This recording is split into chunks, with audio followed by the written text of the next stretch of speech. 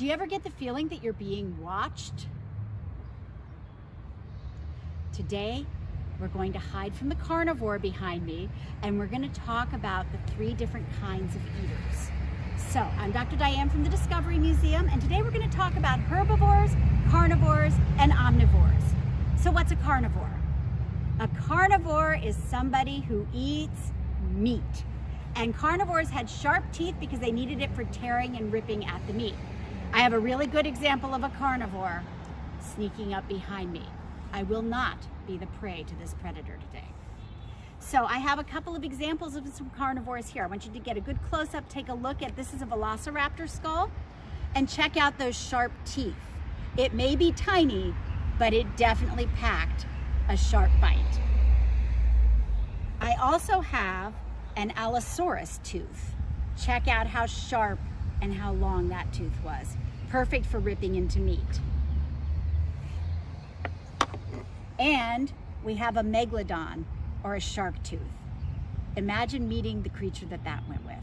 So all of these teeth have in common that they're sharp, they're pointy, and they're able to tear meat. Now, over here, we've got our herbivores. Herbivores ate plants. And so they had flat teeth that they would use to grind and to use the leaves. So for example, this is a mastodon tooth or a mammoth. And so imagine those teeth grinding together as they got the grass into something that they could eat, or the leaves into something that they could eat. I also have a Carnithosaurus skull, and take a look at how flat that is. So you can see that we don't have the sharp pointy teeth of the carnivore. The herbivore has the flat teeth for grinding.